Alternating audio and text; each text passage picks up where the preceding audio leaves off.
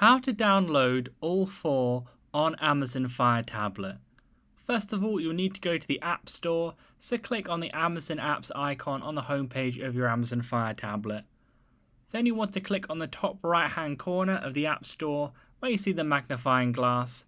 Then you'll want to type in all four. Then you should be able to see the logo there. You can just go ahead and click on that. Then you'll want to click on Get on the right hand side of the page. Then you should see in the middle of the page a thing where it says free download. Then click the download button on the right hand side in the middle part there. Then you can wait for it to download. Depending on your speed, it's going to take a few seconds or a few minutes. Then once it's done, you can click open here, or you can go to the home page of your Amazon Fire Tablet.